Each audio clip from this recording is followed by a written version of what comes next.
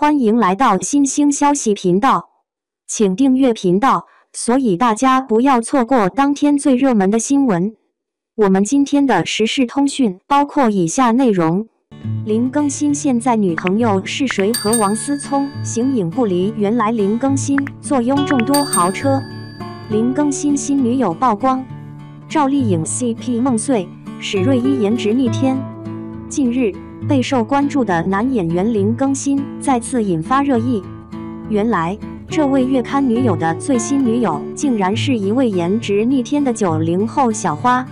林更新新恋情曝光，林更新的新女友名叫史芮伊，比他小11岁，曾参加过选秀节目《创造营2020》。两人的恋情早在去年9月就被曝光。当时有网友拍到林更新开车载史芮伊逛街 K 歌，全程男友力爆表。10月份的时候，林更新和史芮伊更是被拍到牵手外出，可见感情进展神速。从照片中可以看出，史芮伊肤白貌美，身材高挑，与林更新十分登对。赵丽颖 CP 梦碎。此前，林更新和赵丽颖在剧中的甜蜜互动，曾引发不少 CP 粉的幻想。不少人都希望这对荧幕情侣能在现实中修成正果，但现实往往残酷。林更新新恋情曝光后，赵丽颖火速发文为剧集宣传，完全无视林更新。两人此后也没有任何互动，可见关系并不亲密。陈赫早就看穿了这一切，曾调侃说这有什么好撮合的。看来赵丽颖和林更新的关系只能止步于朋友了。史芮伊个人资料：史芮伊原名史文俊，1999年10月29日出生，毕业于南京艺术学院，有着男艺校花的美称。他在《创造营2020》中展现出了出色的才华和气质。虽然与林更新相差11岁，但史芮伊的颜值完全可以媲美赵丽颖，加上在选秀中的出色表现，她必定是林更新眼中的小仙女。两人感情稳定。从被曝光的照片来看，林更新和史芮伊的感情非常稳定。两人不仅一起逛街、K 歌，连厕所都是一起去的。这种亲密举动足以证明他们的感情已经进入了老夫老妻的状态。林更新对待感情一向低调，此次新恋情曝光后，他也没有任何回应。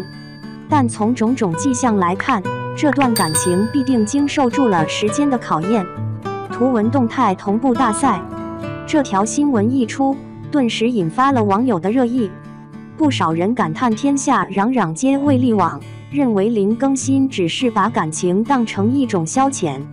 也有人调侃说，难怪陈赫说这有什么好撮合的，原来陈赫早就知道林更新的真面目。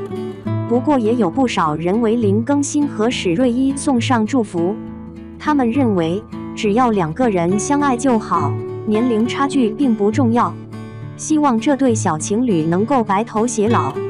林更新新恋情的曝光再次掀起了娱乐圈的轰动，赵丽颖 CP 梦碎，史芮伊成为新宠。这段感情能否经受住时间的考验，让我们拭目以待。2. 王丽坤为何不嫁林更新？非要嫁诈骗犯？最近王丽坤的瓜确实大的有点让人害怕，悄无声息的闪婚，又轰轰烈烈的离婚。而离婚背后牵扯出来的大瓜，确实让很炸裂。据说王丽坤的老公詹某人是个诈骗犯，诈骗金额高达9个亿。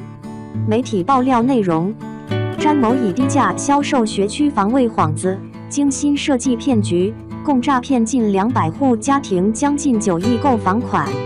但詹某已经落网，而受害者们也在极力地追讨自己被骗的钱财。所以在和詹某母亲的录音中，才得知王丽坤离婚事宜。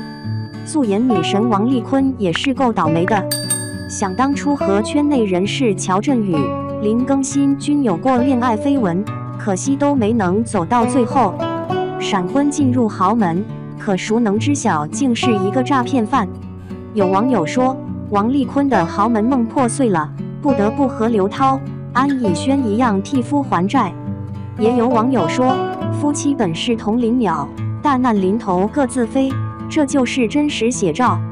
不过，不管是不是不道义，一个女人怎么能和一个诈骗犯继续过下去呢？这不仅是品德问题，更是法律底线问题。闪婚和嫁豪门都是有风险的。王丽坤也算是普通家庭努力出来的孩子，凭借自己的努力考上了北武，因长相美、气质佳，被徐克导演看中，出演电视剧《七剑下天山》。据说徐克之所以挑中他，就是因为他的素颜很上镜。在这部电视剧中，他遇见了大众知晓的恋人乔振宇，那个与之痴恋8年的如玉公子。虽然两人从未公开过自己的恋情，但从社交平台上的互动，眼尖的网友们早就看透了一切。原以为这段因戏生情的两人会有一个圆满的结局，知奈何8年感情终究流走，不复回头。一句输了，给这段感情画上句号。正如他在《前任攻略》里撕心裂肺呐喊的那样，有人说你结婚的那个人一定不是你最爱的，我不信，我不信了10几年，可是我输了。之后，王丽坤受邀参加《星跳水立方》，在节目中她的纵身一跃成了国民素颜女神。此后，她便有了素颜女神的称号。王丽坤又因戏生情，这一次的男主角是9亿少女的偶像林更新。虽然两人没公开宣布恋情，但还是被媒体拍到一起回家、一起外出、相伴出行，甚至林更新直接在大马路上给了王丽坤深深的一吻。只可惜，林更新依然是王丽坤感情路上的一个过客。分手之后，王丽坤就与富豪詹某闪婚。这段婚姻直到他离婚，网友们才恍然大悟，他啥时候结的婚？只可惜，豪门梦破碎了。现在的王丽坤估计悔不当初，在还没了解对方的情况下就闪婚，悔不当初着急嫁豪门。殊不知，闪婚和嫁豪门都是有风险的，这种风险还是不可预测的。不依附任何人才是最好的靠山。嫁入豪门的风险，其他女星之前就实践过了。刘涛嫁给了当年的京城4少之一王珂，嫁入豪门的刘涛也近乎减少了自己的工作，直到王珂破产，而且还患上了严重的抑郁症。为了替夫还债，刘涛不得不付出打拼，一边努力演戏赚钱，一边还得照顾生病中的王珂。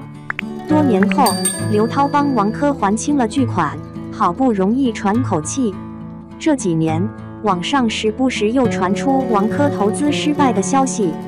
还有安以轩，同样也是嫁入豪门后就隐退当起了全职太太。今年，她的老公陈荣炼因涉澳门不法经营赌博案一审被判14年，幸福的豪门阔太生活似乎也戛然而止。她不得不付出捞金，养活自己和孩子。曾经婚礼是那句：“这一生若是赢了，功劳归你；若是输了，那肯定是我的过错。”如今竟然如此应验。追名逐利是人的本性，嫁入豪门确实能快速实现财富自由，可豪门出事的概率也确实太大。与其嫁入豪门，还不如自己成为豪门。正如范冰冰说的那样：“我不需要嫁豪门，我自己就是豪门。”精神和经济上不依附任何人，才是自己最好的靠山。不依赖，保持一直的独立，即便哪一天豪门梦醒来，依然还能自立行走。正如赵丽颖、杨幂，即便离婚，丈夫的生死兴亡对自己没有任何影响。他们不攀附，所以力量感十足。